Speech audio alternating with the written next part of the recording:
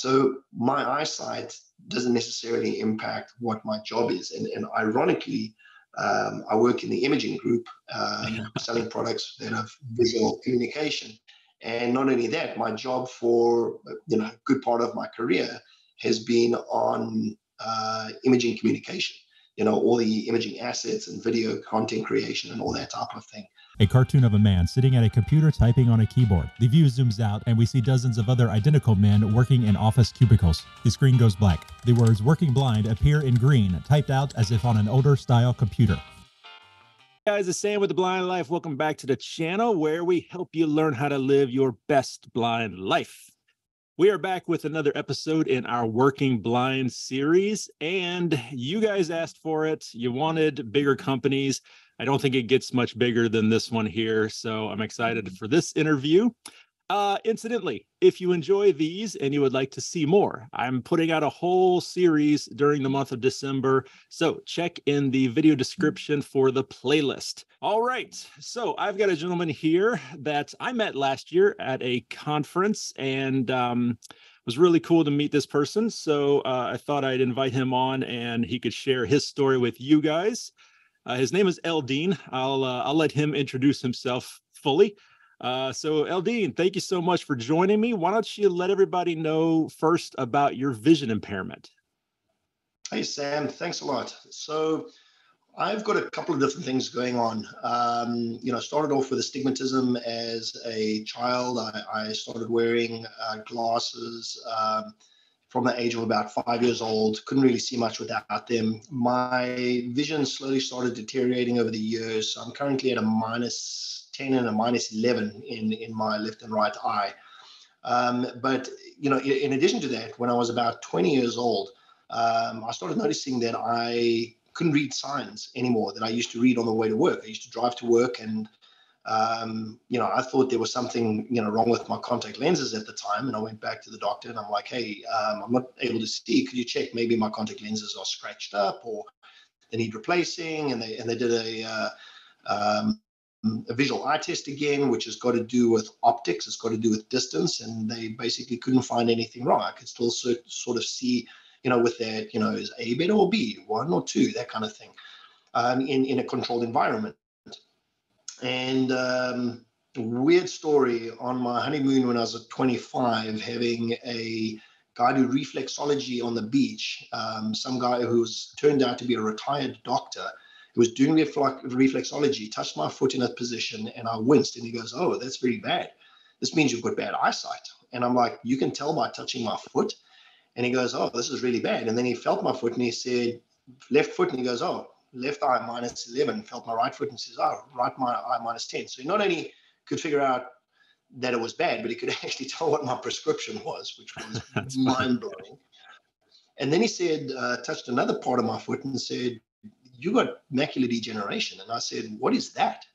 And he said, you need to go and see a doctor, but you're too young for macular degeneration. This doesn't make sense.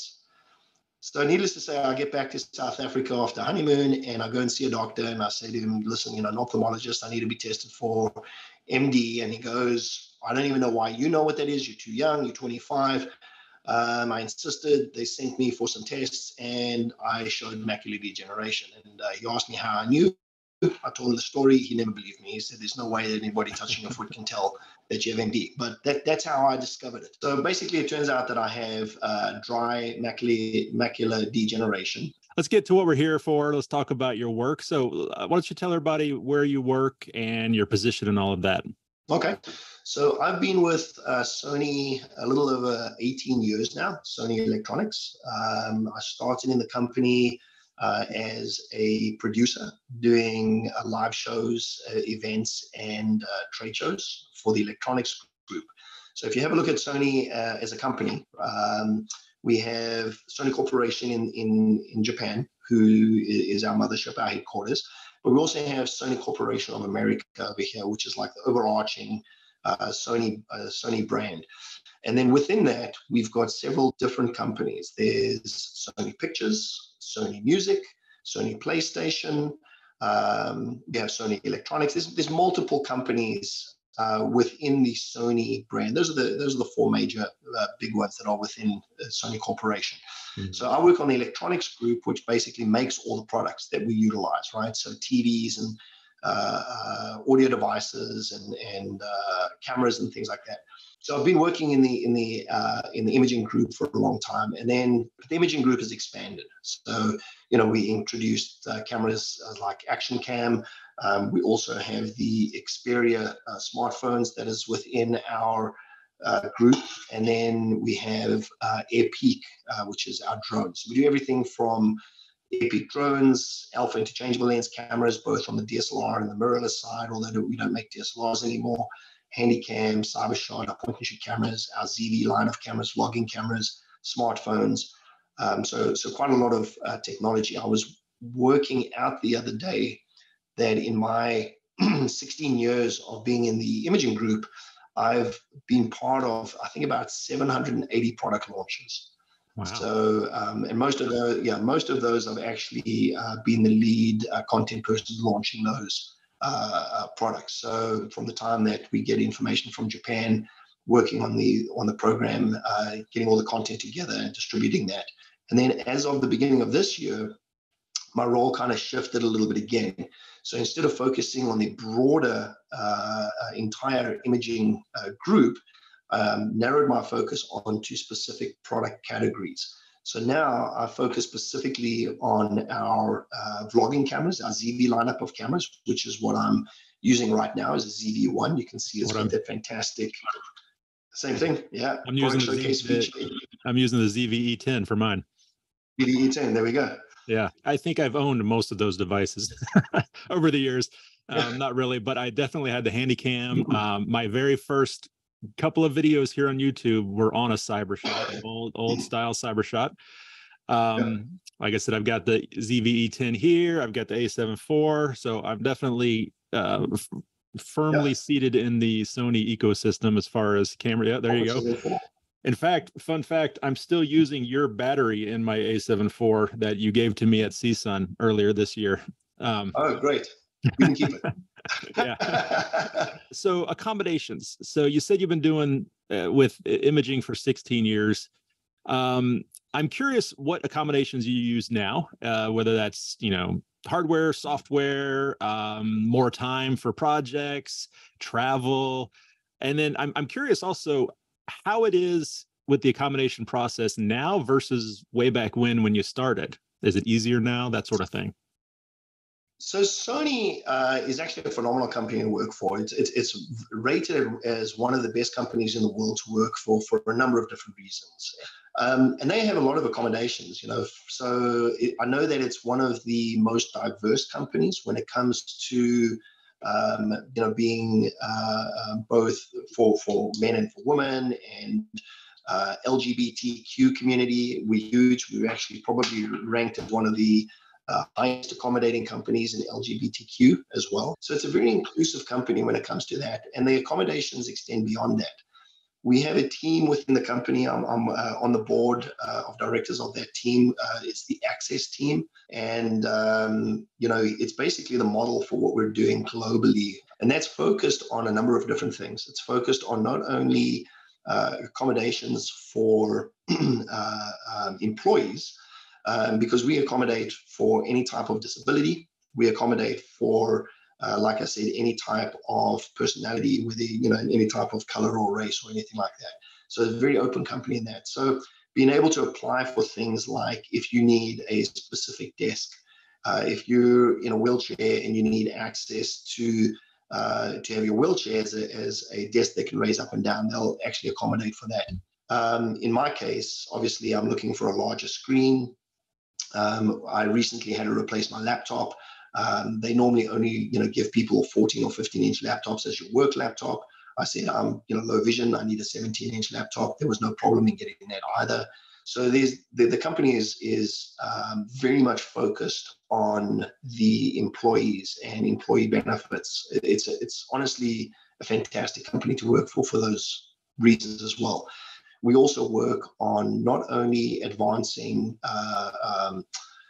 accommodations for employees, but also for product development. We even have folks that are part of the Access team that put Braille onto retail fixtures. So if you're going to go and buy, a wireless speaker, you can go and you can touch, feel the Braille to hear, it'll tell you what that speaker is and what it does, and you hit the button, you can hear what it sounds like. That's great. That's great to hear. I know that, as I mentioned before, I first met you at that CSUN I always say last year, but earlier this year. Right. And that's the third time I've been to CSUN, and Sony always has a booth, always has a presence. So I think that speaks volumes about Sony's commitment to accessibility and making products that are inclusive for everyone. Yep. The nice thing about being on the Access team is I get exposure to what's happening in the other product groups as well. So there's a lot of cross product collaboration within the organization as well, which is really good. Mm-hmm. Yeah, well, the products that you guys show at CSUN were fantastic. The accessibility features of the newest line of PlayStations. You had the earbuds that had the pass-through sound, so you could hear what's going on around you. Those are really cool. You had the robot dog, which I don't know, that was just awesome. Yeah, Ibo is fantastic. Yeah, a companion dog is a really, really good companion dog. Well, do you work in an office? Do you work from home? People are always interested in transportation. How do you get back and forth to the office? That's a really, really great question. So as I mentioned, I was actually driving up until even the beginning of this year. In fact, I drove to CSUN. It's one of those situations that it was around about that time that I was thinking, I'm not going to be able to do this for much longer.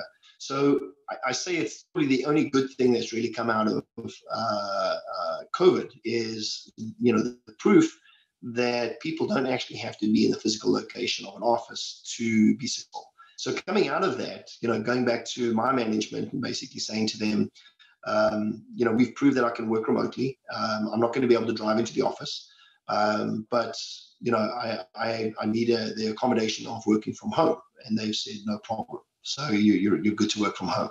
The nice thing as well is that there are a lot of my colleagues that do live. Obviously, we all live in San Diego. So if I do need to get into the office, I do have a network of colleagues that I reach out to and say, hey, are you going in on Tuesday? I have a meeting on Tuesday. Can I catch a ride? Well, I really commend you on that, making that decision. That's a tough one for a lot of people, especially if you've been a driver your whole life. It's a tough decision to make, especially on your own without being told, because usually it's, the doctor's like, all right, you got to stop driving. But to make that decision is not easy. But ultimately, I always think it's the right one because, like you said, just for safety for yourself, or God forbid, for other people out there. Well, that brings us to our final question about how people react. How are your colleagues, your coworkers? Are they supportive? Have you ever had any in all of your years there? Ever had any negative experiences? No, not really. No, I don't think I've had any negative experiences at Sony. I've had negative experience at other locations, other places where, I was somewhere recently and I had to pull out my scope to look at something really close, and the person burst out laughing at me and like, "Oh, you're blind, huh?" And I'm like, "How is that a joke?" And they're like, "It's just hilarious seeing you like struggling." And I'm like, "Thanks." We like, if you saw somebody in a wheelchair, would you be laughing at it? Would you be laughing at them? So, but no, actually, we're in a very inclusive environment at Sony, and I think people know that they can joke with me about it, and I appreciate that because I'm a big jokester and I play pranks on people all the time as well. So I'm open to that as well. I don't get offended by anything like that. But I've never really come across anything that's been bad. It's always been a great place to work. And I think if you find an organization that says these things outright and demonstrates them and leads by example, the employees generally do so as well because they will follow the culture within the organization. And if you're fortunate enough like me to land up in an organization like I have, that's a great place to make roots and set your career. If you find yourself in an organization that not everybody is following those rules, and it's not being set out by, head senior management and the culture, it's something that you maybe want to develop within your organization or choose not to work there. So yeah, very good point. That actually brings up another question. Several people have asked, when did you divulge your vision impairment during your hiring process? Was it early on? Did you wait till you were hired? Do you remember? That's a fantastic question. It's been so long. That's a really good question. Yeah, it has been a while. So I've always had low vision. So every job I've always had, it's always been the case. I'm not being hired to look at something critically. I'm not being hired, let's say as a jeweler that has to inspect diamonds and know that there's, what the quality of diamond is. Because if my eyesight can't do that, then maybe that's not the career for me. So I always feel like it's the same thing, that an organization shouldn't be asking you about your sexual preference. They shouldn't be asking you about your religion. They shouldn't be asking you about, your living situation, any of these type of things. If they're not going to ask you about that, they shouldn't be asking you about your disabilities unless it obviously impacts the job at hand. So my eyesight doesn't necessarily impact what my job is. And ironically, I work in the imaging group, selling products that have visual communication. And not only that, my job for a good part of my career has been on imaging communication, all the imaging assets and video content creation and all that type of thing. So, I have been focused on that part of the business, but it wasn't critical. So to go back to your original question, I never actually divulge it unless it's actually necessary. And I think it's a personal thing, like I said. So it depends on, like I said, it doesn't impact your job. If it doesn't, and it's not going to impact the role, you could choose yourself as a personal thing, whether you want to divulge it or not. Awesome. Well, El-Deane, thank you so much for joining me. I think it's great information. I think people are going to enjoy it. Awesome, Sam. I love what you do. And, we'll see you at CSUN pretty soon. We've got solid plans already. So you'll see us there again. Awesome. And hopefully we can connect before that. Yeah, I will be there. Okay. Well, thank you guys for watching. Once again, another Working Blind interview. As I said before, if you like these and you'd like to see more, check out the video description for the playlist. And while you're down there, if you have any comments or questions, you could leave those for me as well. I'll do my best to help out. Like the video, as we always say, right, in the biz. Like, share, subscribe, all of that.